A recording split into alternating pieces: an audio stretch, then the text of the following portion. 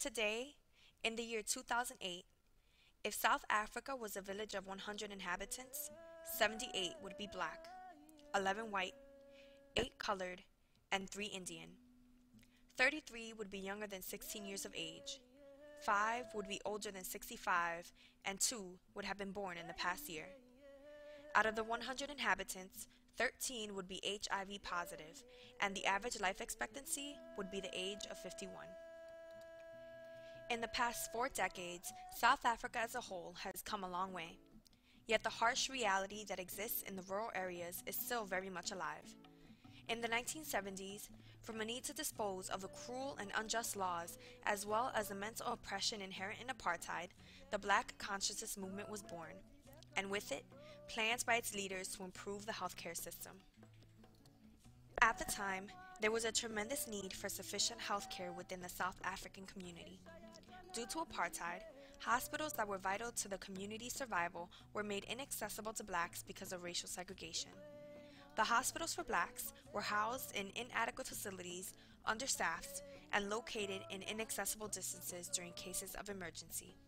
Because of this, Steve Biko and Mampele Rampele, two of the prominent leaders of the Black consciousness movement, became pioneers in the creation of a community health center in Zinyoka, a small rural community in King Williamstown.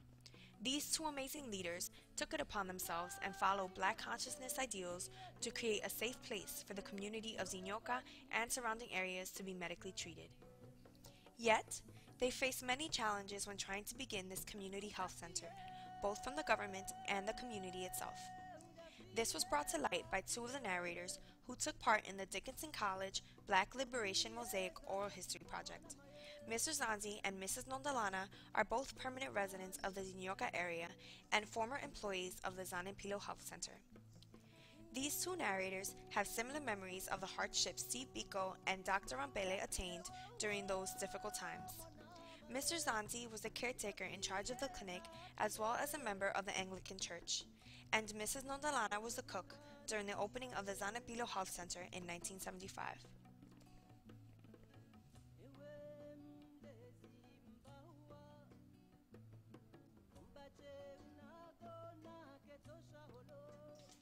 The Anglican Church was the primary game player in helping Steve Biko to acquire the land and supplies necessary for the health center. The apartheid government was apprehensive to the development of health facilities in the area because they knew Steve Biko wanted nothing more than the empowerment of the black race. One of the primary reasons their empowerment was prevented was the lack of adequate health care. Mr. Zanzi says, quote, "The apartheid government was not in full control of the situation because everything Mr. Biko did was in the premises of the church. Although they tried by all means by enforcing their racial discrimination, they were not fully successful.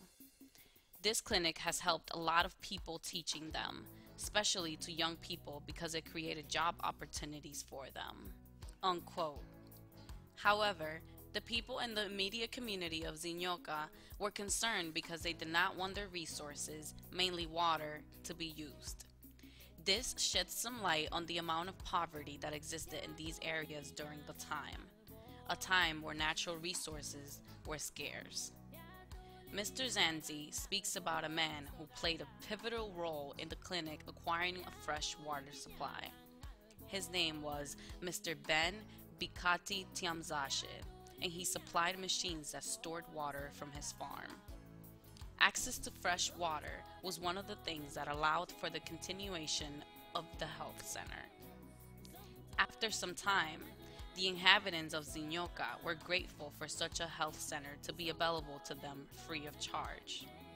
According to Mr. Zanzi, part of the main focus of the clinic was to help pregnant women give birth to healthy babies using adequate facilities and equipment in the maternity ward of the health center. This proved to be crucial to the survival of the infant community in the rural areas. This clinic was essential to the betterment of the community, and Steve Biko and Dr. Rumfele, along with the Anglican Church, began an amazing institution.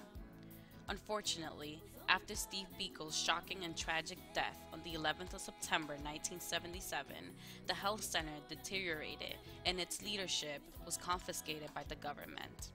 The main sister in charge, Sister Jazivana, touches upon many current issues of the health center, which was later renamed the Zanempilo Clinic.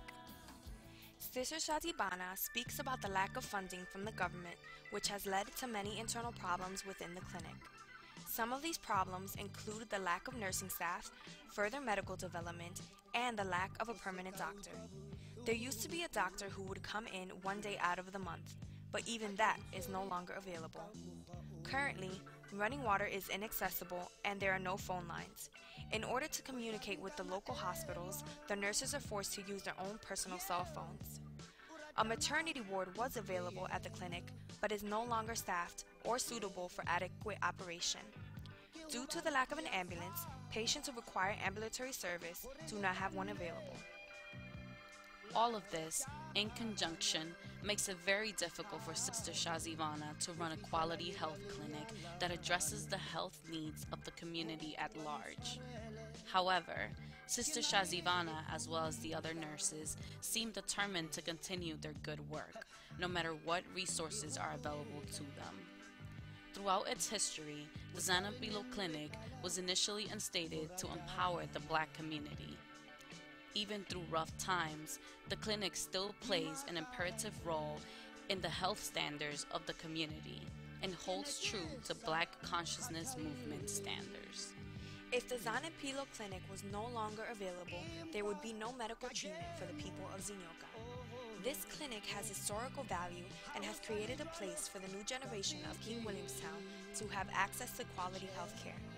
Since the end of apartheid, much has been done by the South African government and by the people to improve South Africa's health crisis.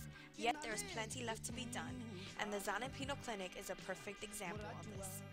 As Mr. Zanzi says, quote, "We have wishes as a church that the power of this name, Biko, will be restored again, and the state of Zanempilo will also come back." Unquote.